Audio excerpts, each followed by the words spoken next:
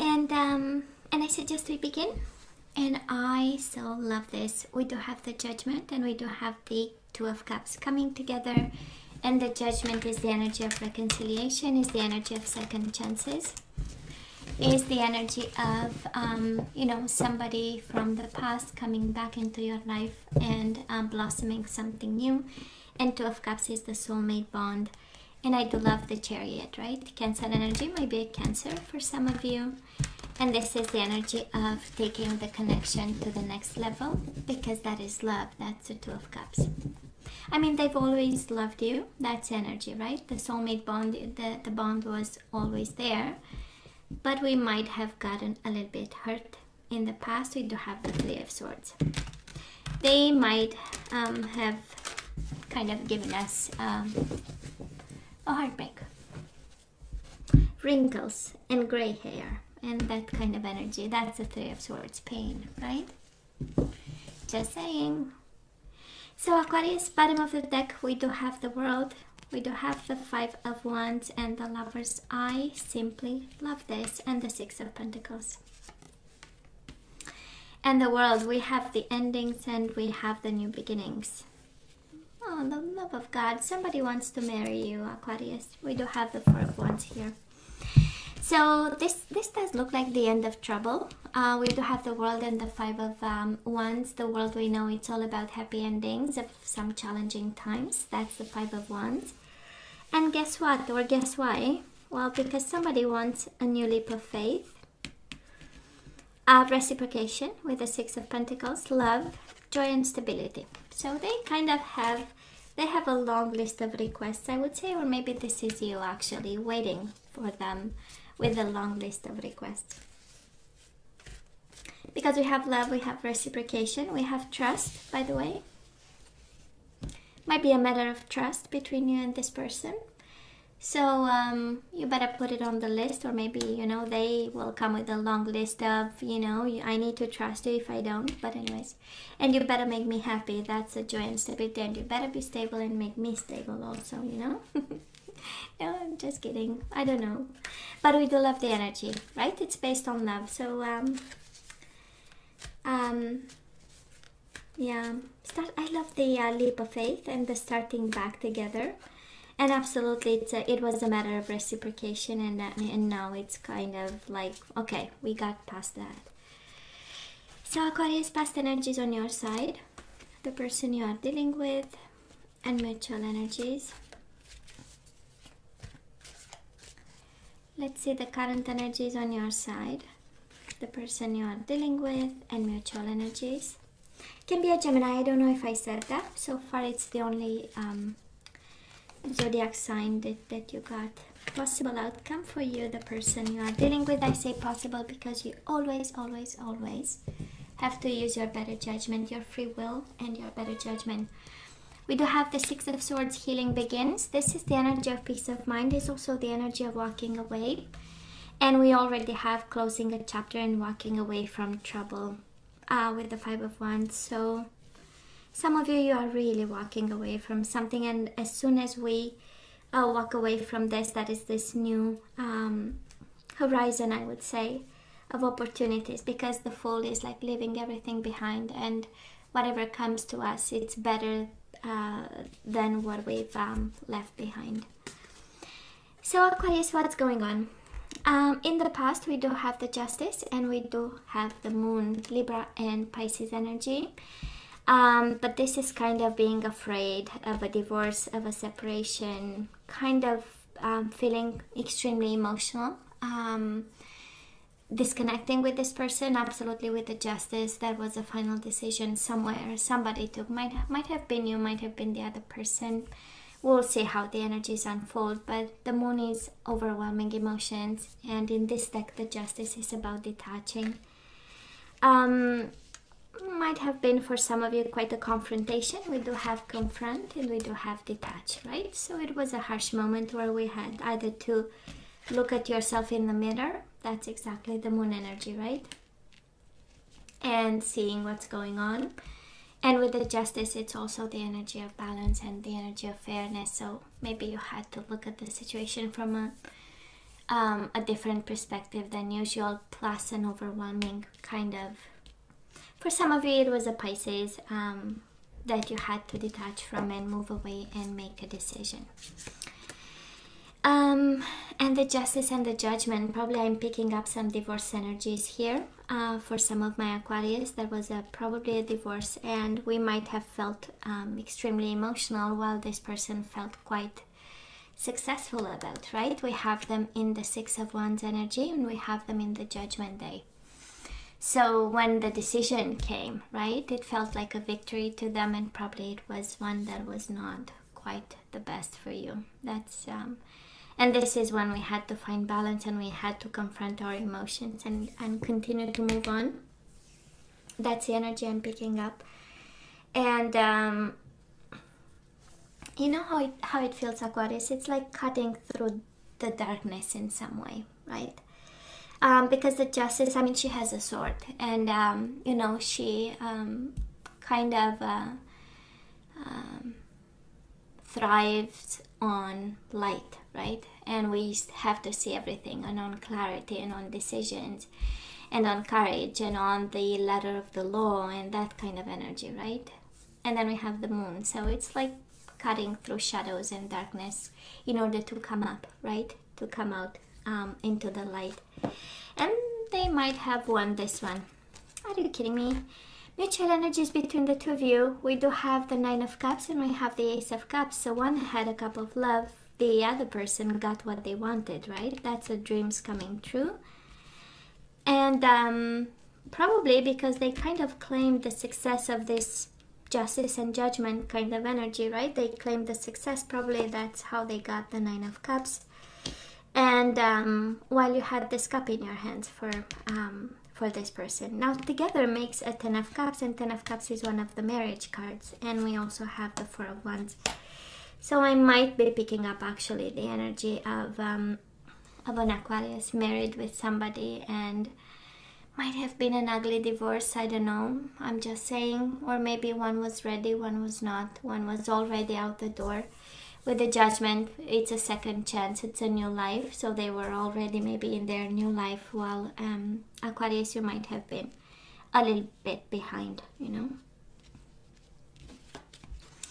So where are we right now? We do have the Eight of Wands, and we have the Eight of Cups. One is about success and growth, and one is about moving on. I'm kind of, and I'm sure you can see the cards, that's the purpose of me putting the cam on the cards, right? But you see the Eight of Cups, the person is going in the opposite direction of success and growth, so that is a message for somebody there, and it has something to do with, you know, don't walk the other way, you know, or walk the right way, right, towards success. Can be, for some of you, we need to move on in order to have success and growth, and that is something about the emotional distance. Eight of Cups is about perspective, is about seeing the bigger purpose. The Eight of Cups is, you know, living in the past, something that no longer serves us, and move on. And I'm sensing we might have a little bit of trouble. Now Aquarius, they kind of ran into trouble without you, because we have them Eight of Swords, helpless and hopeless, and we do have them in the Hermit mode. This is Virgo energy, but they are seeking. This is trying to be smart in a situation that is quite limiting, I would say, restrictive for them. They may be in a mental prison ever since they've left you, and trying to see the lesson in all this. This is the energy. I do love the Hermit, honestly, and it's you know, because it has depth, right? It's not that, you know, okay, I'm gonna ghost you and I'm gonna, you know, go my separate way, and we're gonna go separate ways, and I'm gonna, you know, might have been like a middle life crisis or something, you know, where this person kind of took a moment, you know, to understand what's going on and what direction. It has an energy of seeking, right? It has the energy of wisdom. It has the energy of let me dig deep and see. It's not quite like the journey of the soul, but somehow it has you know, a bit of that energy. Now, mutual energies between you and this person, we do have the Hangman, so probably you observe them and they observe you. This is keeping an eye on you. And we do have the Temperance, which is the energy of balance and healing. It's the energy of compromise. So I'm kind of sensing that, honestly, you know how it feels. It feels like sitting on your butt, each in their corner, kind of looking at each other, you know. Well, probably not in the same house, but it kind of feels like this, you know. You're struggling to move on, them a little bit, again, in that confined space, and trying to figure out what to do next, or seeking for a purpose and a life purpose of some sort, while looking back with moderation, right, and balance, and observing. And the Hangman is the energy of awakening, right? It's the energy of, let me walk a mile in Aquarius shoes to kind of understand where they came from and why this happened and what was their perspective on this. And it's the energy also of awakening and enlightenment, not necessarily by walking in your shoes. So, and you have the same energy. That's the beauty of it, right? Because we give it a little bit more thought. And the purpose, of course, is to find balance. That's a Temperance. It can be a Sagittarius. Now let's see, moving forward, we do have the Five of Pentacles. This is feeling alone, so we might have, you know, some food for thought. For some of you, the energy coming your way, we might fall into this from time to time, you know, energies of missing somebody, missing them, or feeling alone because they are not there. And we do have the energy of the Emperor, and this is really leadership, having a plan, being smart, educating yourself on how to overcome this energy of depression with the Five of Pentacles, social rejection, isolation, feelings of inadequacy. That's the word, being adequate and inadequate. You get my point, right? And taking somehow ownership and of all this that you feel and you see and you understand, and taking the reins, right? Now, the person you are dealing with, well, guess what? They come to the table with the Nine of Cups again. I do love, because at the end of the day, somebody realized after seeking a while and after being confined in their mind, right? That's the seeking and helpless and hopeless. Well, actually, they might feel quite passionately about you, and with the Nine of Cups, well, actually, you are what they want, you know. They want to come back to you. Nine of Cups, right, is the energy of wish fulfillment and you being their desire. And Eight of Wands is like the energy of communication, the energy of messages, Cupid's arrows. They might be falling in love with you again. Well, that's the energy that they bring.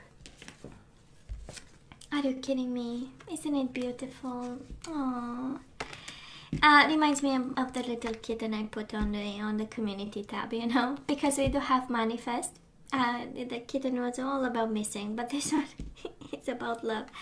So we do love the Magician, right? But it's the Magician and the Six of Cups. One is remembering the good times. One is about reconciliation and coming together. It's the Soulmate card. And we know we have Nine of Cups, twice Ace of Cups. So that is a lot of love in this connection, Aquarius. And I am so convinced that they scared you to death, because that's the Justice and the Moon, right?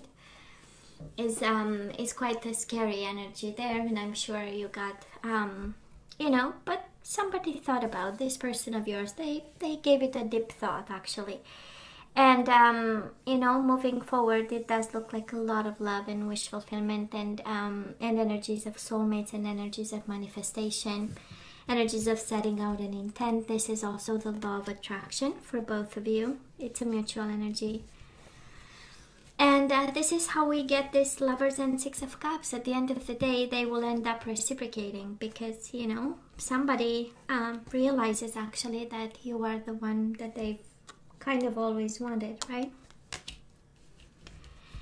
And they will come back, because you are probably, some of you are married to this person. We do have yeah, Four of Wands and the Ten of Cups. So, and we have Judgment and Justice. So, kind of an indication of a divorce there, or legal situations. And And through that, actually, you know, they had to go through that to realize something.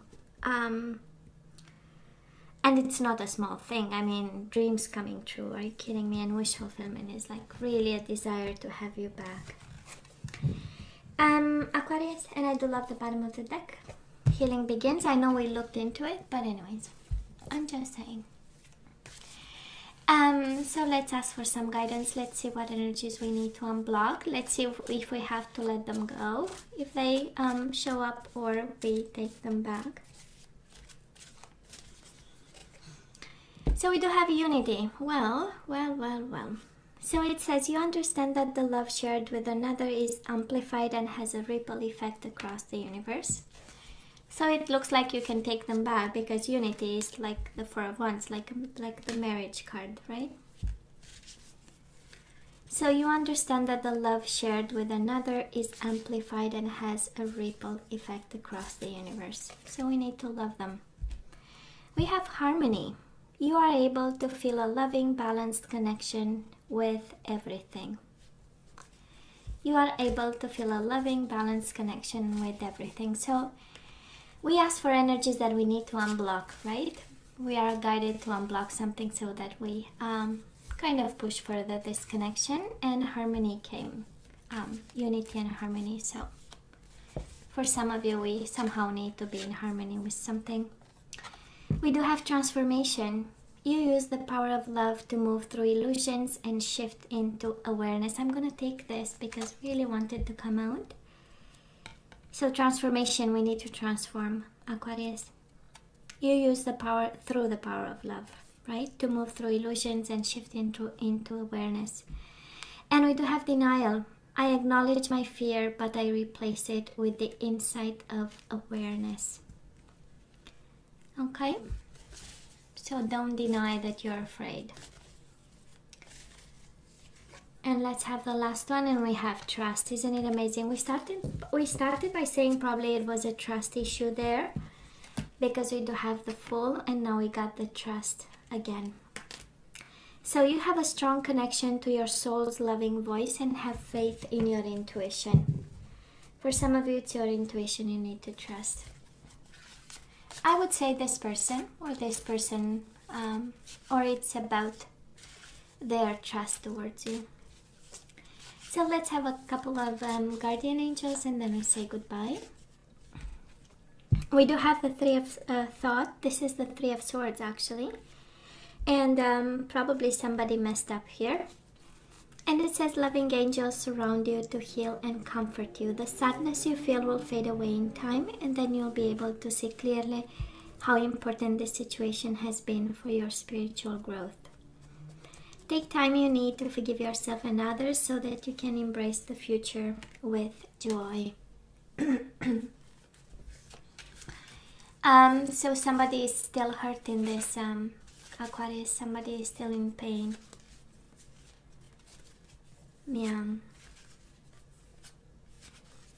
So you'll see clearly with time, actually. That's take the time you need to forgive yourself and others so that you can embrace the future with joy.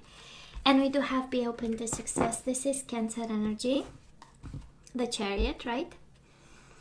And there is a message for you, and it says, look at all the wonderful things you can do when you listen to your divine guidance. You've balanced so many different priorities and have come out a winner. There will be a lot of recognition and praise headed your way, but don't be shy. Allow others to shower you with the gratitude you deserve. And I love the combination of energies, right? Because there was hurt and now there is success. So it's like overcoming this, you know. It's like yes to harmony, unity, trust, transformation, listening to or moving into awareness. But hey, the condition is actually to overcome this heartbreak of yours. So Aquarius, this is all that I have for you guys. You know I love you, right? I wish you nothing but the best. As always, please let me know what you think. Don't forget to like, share, and subscribe, and come see me next time. Love you. Take care. Bye.